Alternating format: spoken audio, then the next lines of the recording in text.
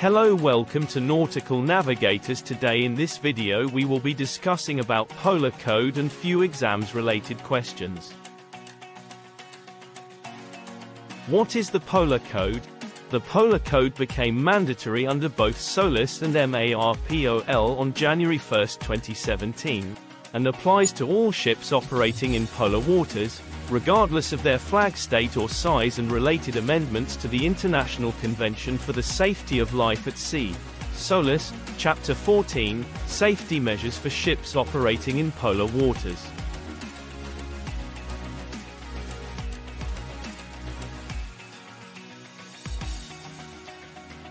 What is the objective of Polar Code?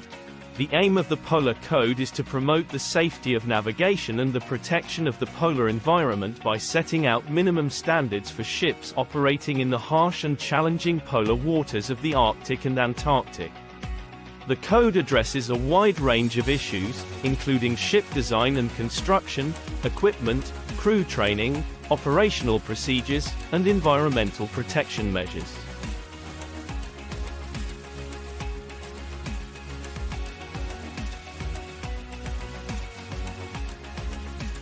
Types of ships and ice as per Polar Code. Category: a ship means a ship designed for operation in polar waters in at least medium first-year ice, which may include old ice inclusions. Category B ship means a ship not included in Category A, designed for operation in polar waters in at least thin first-year ice, which may include old ice inclusions. Category C ship means a ship designed to operate in open water or in ice conditions less severe than those included in Categories A and B.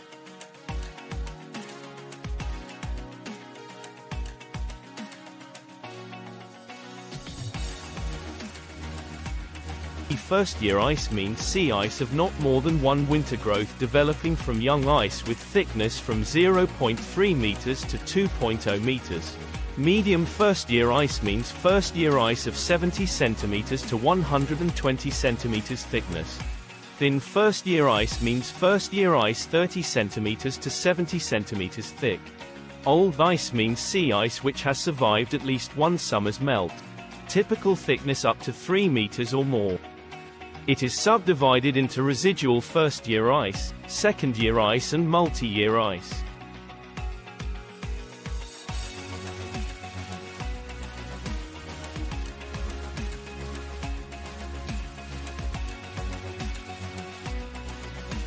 Polar Code is divided into two parts. 1a.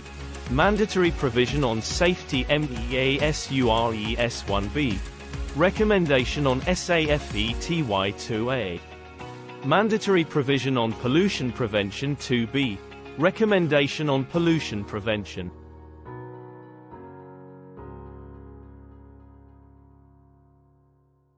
Part 1a of the Polar Code for ships operating in polar waters. 1. Carrying a polar ship certificate on board. A ship must obtain a polar ship certificate issued by the flag state or an authorized organization before operating in polar waters. Point 2. Developing and carrying a polar water operation manual, PWOM, on board. The PWOM should contain information on the ship's operational capabilities and limitations in polar waters, and provide guidance on safe and environmentally sound operations.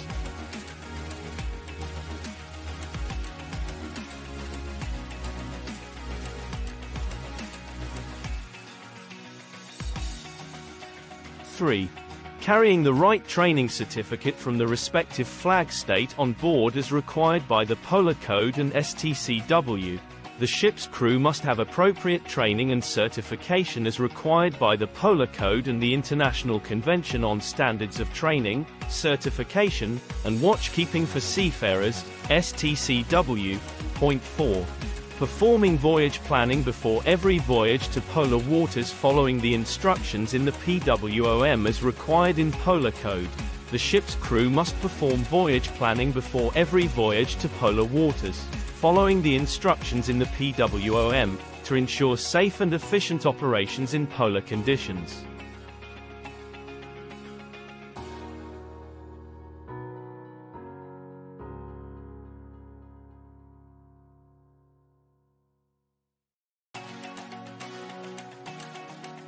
In Part 2A of the Polar Code relates to pollution prevention, and specifically addresses the need for ships operating in polar waters to update their onboard documentation to ensure compliance with requirements from MARPOL Chapters I, II, IV, and V. This includes measures such as ensuring proper handling and discharge of oil, chemicals, sewage, and garbage, as well as taking into account the unique environmental conditions of polar waters. The Polar Code also requires ships to have a Polar Ship Certificate and a Polar Water Operation Manual, and to follow operational and safety requirements specific to polar waters.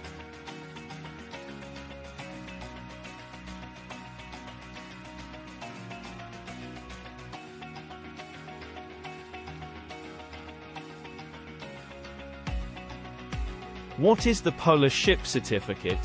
The Polar Ship Certificate confirms that a ship is compliant with the safety requirements in Part 1A of the Polar Code. To obtain this certificate, the ship owner must conduct an operational assessment, develop a polar water operational manual specific to the ship, arrange for the ship to be surveyed to ensure compliance with the relevant requirements of the Polar Code, and apply to the flag administration or authorized representative for the certificate. The certificate is issued by the vessel's flag administration or its authorized representatives, and is required for SOLAS ships operating in polar waters.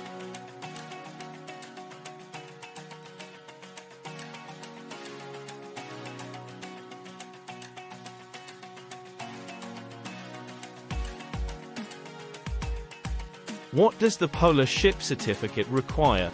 A proper voyage plan must be conducted, and the vessel must be operated within the capabilities and limitations stated on its Polar Ship Certificate. Monitoring snow and ice accumulation on the ship and keeping safety equipment, escape routes, and survival craft clear of snow and ice accumulation is also important. In addition, crew members must be trained in the use of personal and group survival equipment and in the procedures and equipment described in the Polar Water Operational Manual relevant to their assigned duties.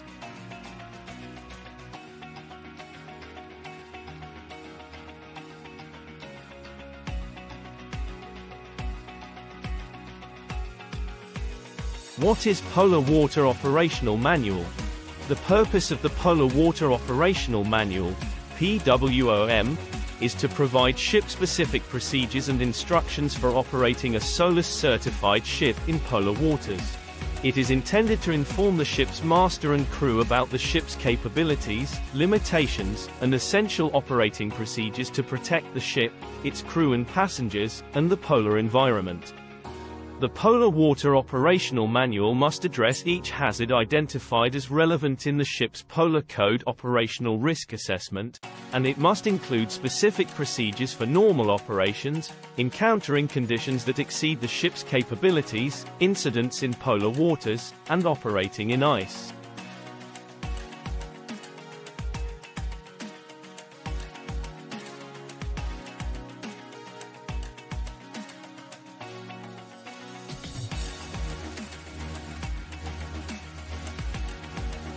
The Polar Water Operational Manual must contain procedures for voyage planning in polar waters, how to assess ice conditions and determine whether it is safe for the ship to proceed, how to receive and use ice forecasts, how to operate equipment and maintain system functions during freezing temperatures, topside icing and sea ice, what to do if the ship encounters ice or cold temperatures that exceed its design capability, and what to do in case of an emergency, including how to contact emergency response providers.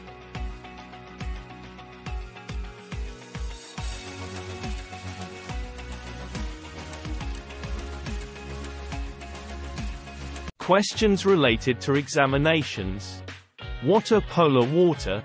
As per the Polar Code, polar waters refer to the areas north of 60 degrees north latitude and south of 60 degrees south latitude. These areas include the Arctic Ocean and the surrounding seas, as well as the waters surrounding Antarctica, including the Southern Ocean. What are equipments required for high-latitude, polar waters? 2 radars, 2 gyro compass, 2 echo sounders, each with an independent transducer OR, 1 echo sounder with 2 separate independent transducers. As per SOLAS Chapter 5, 20 seconds, a clear view astern. 2 searchlights with 2 spare lamps. A weather facsimile receiver and a spare antenna. 1 GNSS compass. What is the first equipment you will change when going to polar water? A GNSS compass.